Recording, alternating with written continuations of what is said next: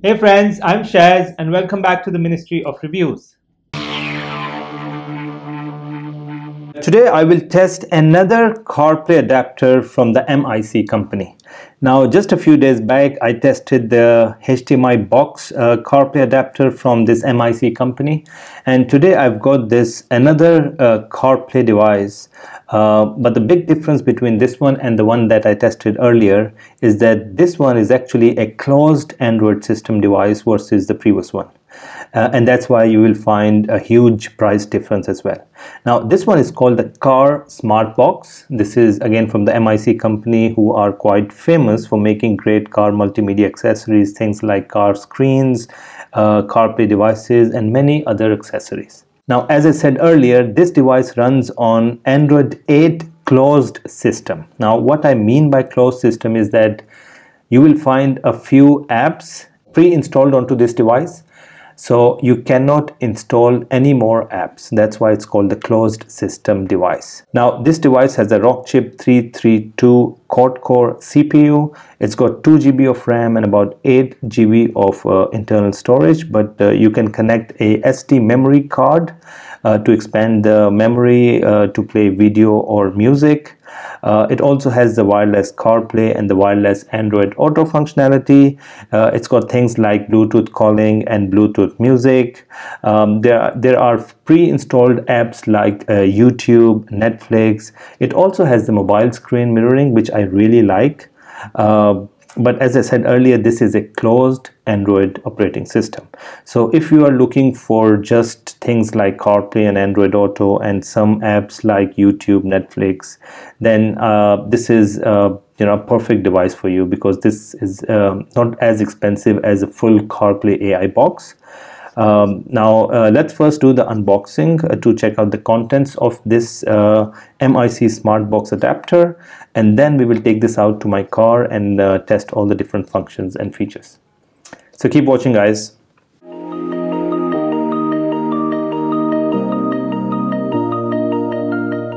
This is the device. We'll come back to this in a while. Let's check out the other contents in the box. Now it also comes with a USB cable to connect the device with the car. Now this is a USB-C to USB-A, mostly used in Japanese cars. But if your car has a Type-C connection like mine, then you would need to attach this converter adapter like this. And then one end goes into the device and the other end goes into the system of your car. Now this is probably one of the smallest device that I've seen. It's very lightweight and compact. Again, this is all plastic body like most of the other CarPlay devices. It's a rugged design. At the back you've got enough spacing for ventilation so the device doesn't heat up. Now in terms of the connections, you've got the USB-C connection here for the device, for the cable to the car, and then on the other end you've got a slot for the SD memory card. Alright, so quite a simple device. Again, the design overall is nothing special. It's a standard design. Now let me take this out, connect it with my car, and then we will test the different functions and features of this smart box from M.I.C. Keep watching, guys. Alright friends, so I've got this M.I.C smart box ready with me. Now I'll connect this with the system of my car using the cable that connects to this USB-C, and at the same time we will also see how long does this device take to start and get to the main home page of Android. So I've got my stopwatch ready here. Now let me first connect this device to my car. Okay, and then let's start the timer.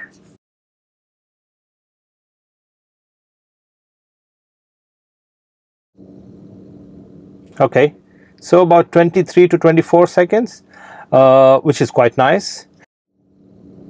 Alright, so this is the main homepage of this smart box from M.I.C.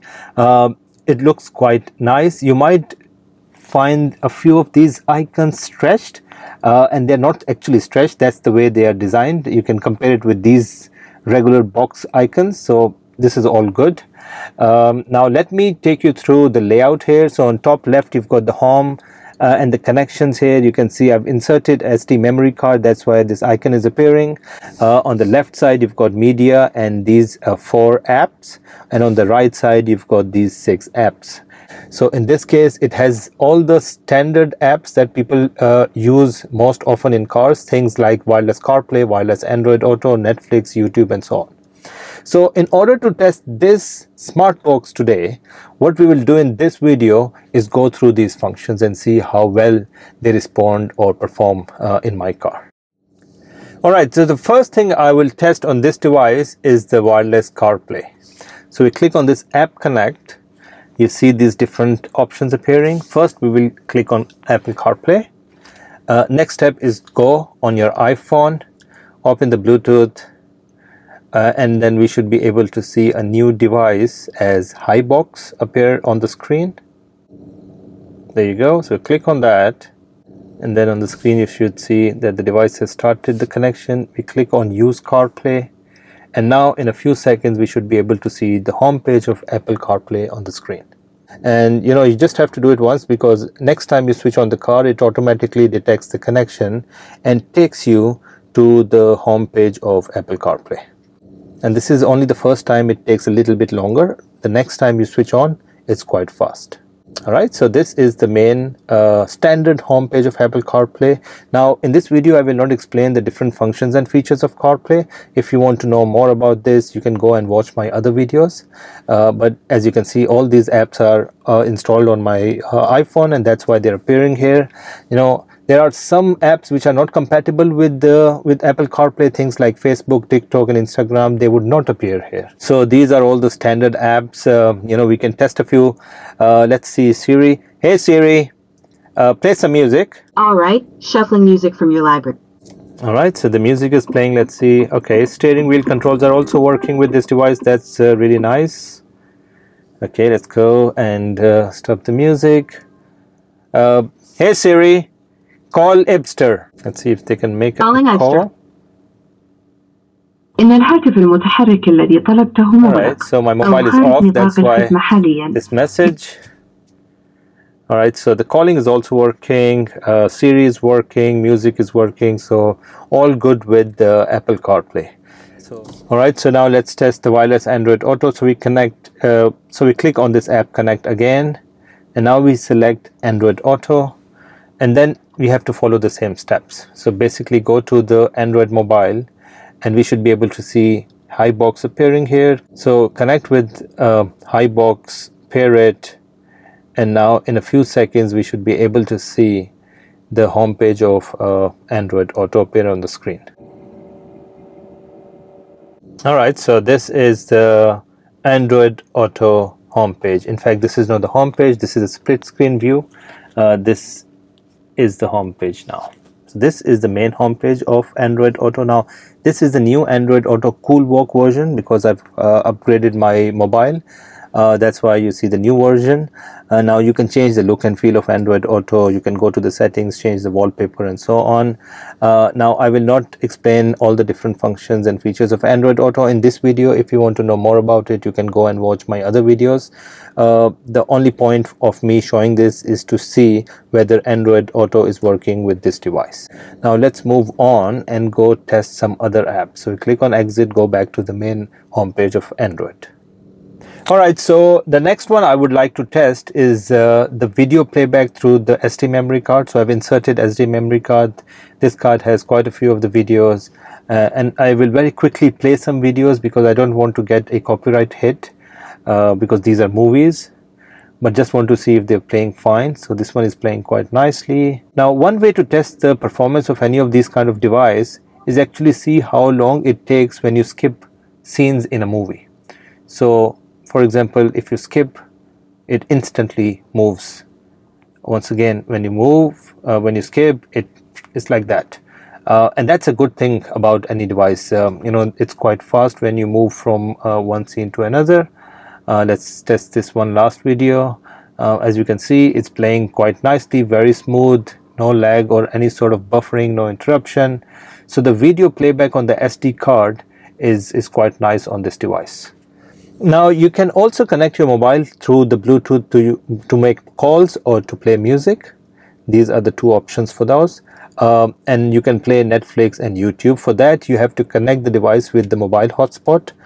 This device does not have a SIM card, so you can't insert a data SIM card, but you can always connect the device with a mobile hotspot, which we will do now. So let's go to the network, internet, switch it on, and then I will connect this. At the moment I will connect it with my home because I'm getting that signal, but you know, if you're outside you can always switch on the hotspot on your mobile and connect it with that. Alright, so the device is now connected with my internet. Let's go back home, and now let's test YouTube. Alright, let's play this video here. Alright, so this is YouTube. Video is playing smoothly, no lag or buffering so far.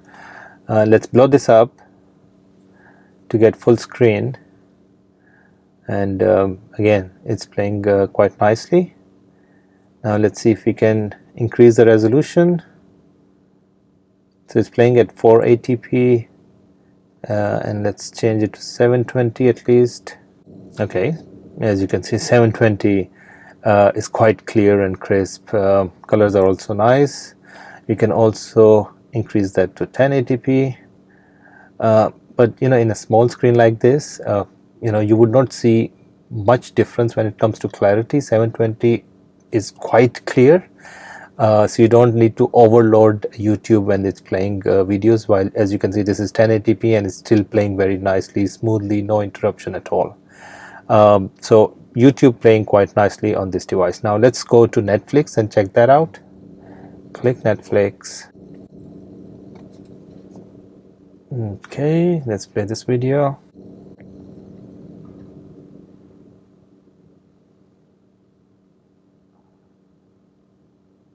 Alright, so now let's try to skip scenes.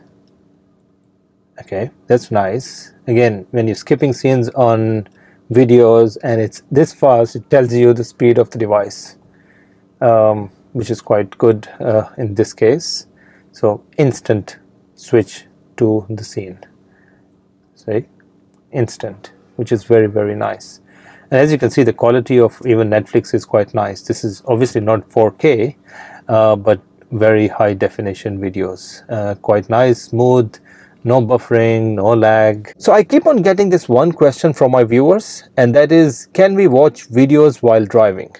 Now this device allows video in motion, so you can actually have video content running while the car is in motion. However, I do not recommend you guys to watch videos while you're driving. You know, your family can watch it, but you should not watch video content while driving. It's extremely dangerous.